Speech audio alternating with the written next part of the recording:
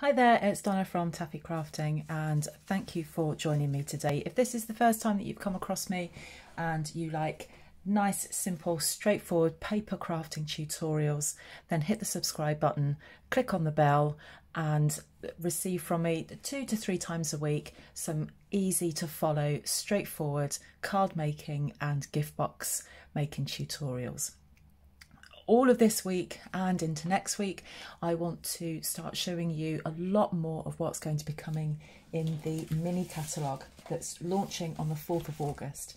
And that is about as much as I can show you. So it is, how many pages we've got? Over 100 pages. 83 pages full of beautiful winter theme. It's not all Christmas. There's some real nice autumn themes here. I'm going to show you something in a moment. But really it's kind of based on Christmas at the front. So if you really like getting your Christmas craft going from the middle of the summer, this is the catalogue for you. And as soon as it goes live, I will put a link to it on my Facebook page. So if you go along to facebook.com/Taffy Crafting, I'll leave a link to the catalogue. You can also see that on my blog as soon as it goes live. So if you'd like to subscribe to my blog, you'll find a link to it in the description bar below, but it's taffycrafting.blogspot.com. What I want to show you is Gilded Autumn, and I've got a lovely project for it. So we have here, I've done something with this a week or so ago when I made a little gift box, which here it is. So Occasion Craze cardstock with the little acorns and sycamore leaves on Very Vanilla. So there's that. Squashes and pumpkins with a kind of an eggshell pattern. I don't know if you can see that. This is the one I'm going to be using today. I love that. Cajun Craze, mint macaron, Very Vanilla and early espresso. A lovely mix of colour. We've got that on the back. Back to that. Makes my eyes go funny. I don't know what this is. My fellow Stampin' Up demonstrator, Crafty Karen Designs, thinks it's a pine cone. She might be right there. I've no idea. That I think is lovely. If you've got somebody who's got a birthday in autumn, how gorgeous is that? This is, oh, stunning. It's like the foiled version of what we're going to use today. Beautiful, just stunning. And then some lovely stripes. I'm loving these stripes. We've got soft suede, Cajun Craze, early espresso, mint macaron on Very Vanilla. Beautiful. And look at that. Mint macaron with, I think it's gold, but it might actually be bronze. I don't know. Or copper. Not certain, but I can't look at that. You might like that. I can't look at that. Makes my eyes go funny. So I'm going to be using today that just because I love the colours. Let's put the other bits away before I lose them and they all get separated. I'm really trying to, with the launch of the catalogue that we had at the beginning of June, to be a tidier crafter. But I tend to just shove stuff on the floor, shove it behind me. Anyway, I've got a card. I'm following a sketch challenge. And I've got a card, I haven't put it together yet. I'll give you all the measurements in a second. And so we've got rectangles and ovals. So let me show you how I've put this together. And I'll give you all the measurements because I like to hear the measurements in a YouTube tutorial and then be able to go to the blog just to go back to that. But I like to write things down as I'm listening to a tutorial. I don't know about you, but that's what I like to do. And therefore, that's what I do in my videos. So I've got a piece of Very Vanilla. You don't have to have Very Vanilla. You can have whatever colour you like. But I've got Very Vanilla there just because on the back of that is Very Vanilla. So I try and keep it coordinated if I can, just because that's what I'm comfortable with. So this measures, you can't even see the whole thing on the screen. This measures, what does it measure? 11 3/4, I forgot there, by 4 1/8. It's a half of a UK A4. And I've scored that down the middle at 5 7/8. And then I've got a piece of mint macaron.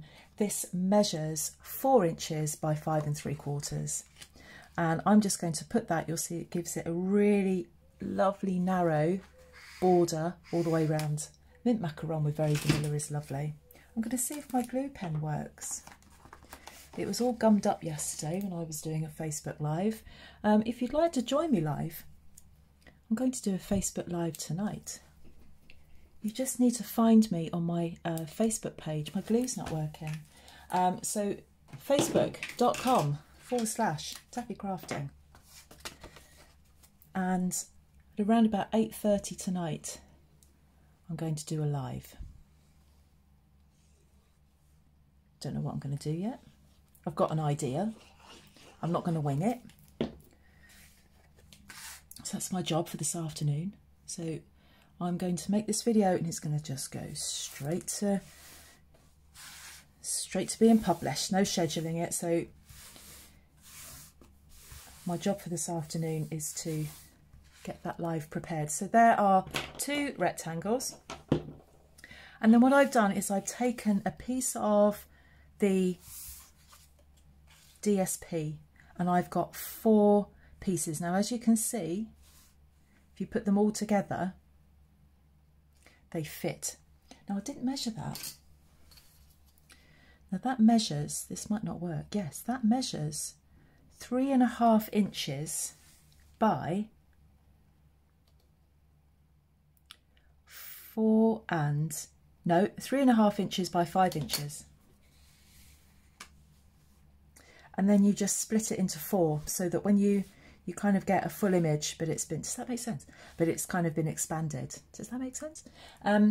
So each of these measures 1 3/4. I'm just going to check. 1 3/4 by 2.5. And then when you put them on there, just make sure that you've got them all in the right place. Like that.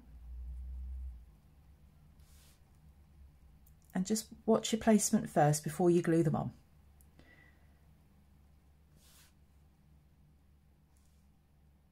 I'll go with that. I could be staring at that all day. And I bet you're looking at this guy. Just stick it down, woman. Just stick it down. So I'll stick it down before you start shouting at me.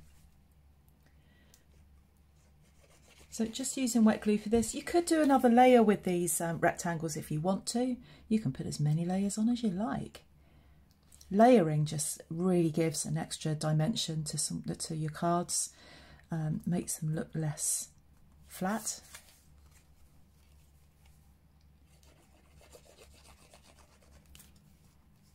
And the thing I love about these sketches, and if you wonder where I get them from, I just go on Pinterest and I just type in the word in the search part, sketches, and then you get lots of people doing drawing. And it's like, no, not that type of sketch. So maybe you want to search sketches for card making.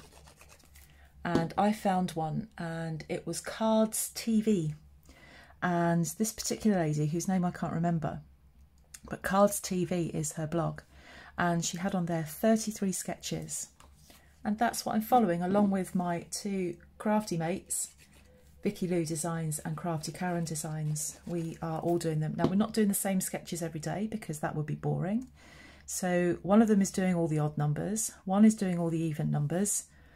And then going back to the odds or going back to the evens. And then I'm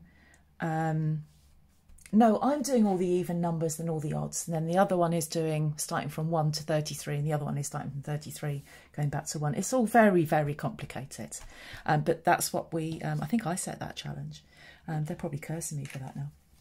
But it does mean that it gives us some inspiration, because we like to try and blog. They like to try and blog every day. I try and blog every other day if I can. And it just gives you some inspiration when you've just got no idea what to do next. Anyway, so there are my rectangles on there.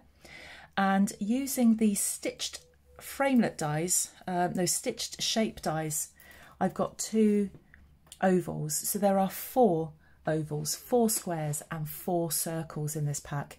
These are the 2 largest ovals. And so off camera, because you can't really see it, I have die cut mint macaron. No, I've done something else first, actually. I'll go back to the die cuts. I've got 2 rectangles first.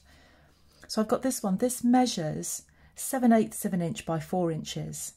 And I just want that to go along the middle there, because when I put that on there, it actually looks like that these rectangles are not rectangles, they're a different type of shape.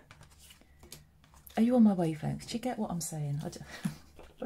Am I just on the Donna wavelength? And something I discovered yesterday, so I've been looking at all of my different social media things, and when people are, you know, might be looking for me maybe to join my Stampin' Up team, or to come and join, you know, come and join me with Stampin' Up, or to come and find me in other places, they don't always know what my name is. So my name is Donna Lester, and I live in Mid Wales in the UK. And I'm an independent Stampin' Up demonstrator. So, you know, my name is not Taffy Crafting. That's just my social media name. So 4 inches by 7/8 of an inch, and this is 3 7/8 by 3/4 of an inch, just gold foil. I didn't really know what colour to put on there. I could have put on some Cajun Craze, I could have put on the early espresso, but I just wanted, I could have even done very vanilla, I think I just wanted a bit of bling on it.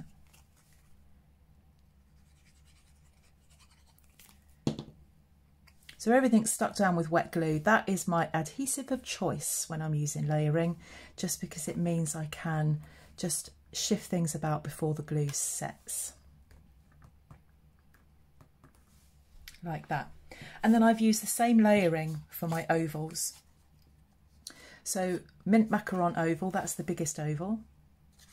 And then we've also got, I've got the gold foil as well for the smaller oval. Like that. So the bigger oval, oh, what am I going to do? Let's actually put this on, put that to one side.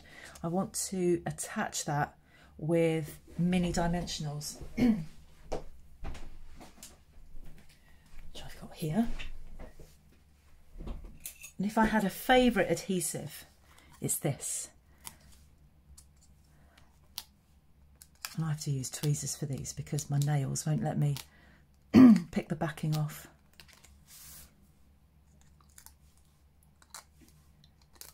I don't know where I got these tweezers from, so handy. Is that all of them? Yep. And I'm just going to get that in the centre as best I can. Like that. And then I used, where is that stamp set? I used the Posted For You stamp set, which I've put down somewhere. What have I done with that? Yeah, that is weird. What have I done with that? Put it down, clearly. And I'll find it in a second. Here it is, underneath a piece of paper. Posted For You. And I've stamped Happy Birthday in early espresso on some mint macaron. And then I've punched that out with a classic label punch. This is quite narrow.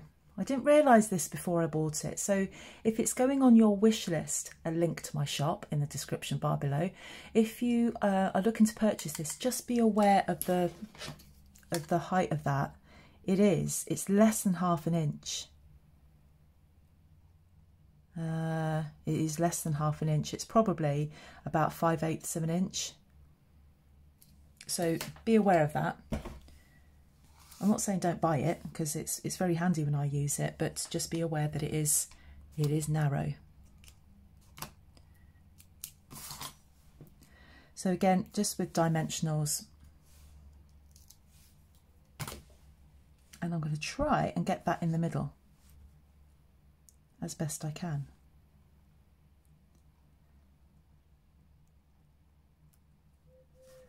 As best I can without being able to see properly. Okay, so then I want to then put that on there so that my Happy Birthday runs through the middle of that.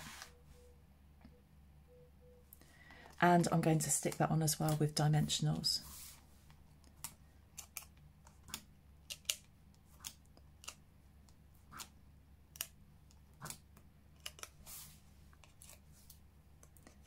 And then we are almost done. A nice quick project. If you wanted to make a bundle of these, you could get a bit of a production line going.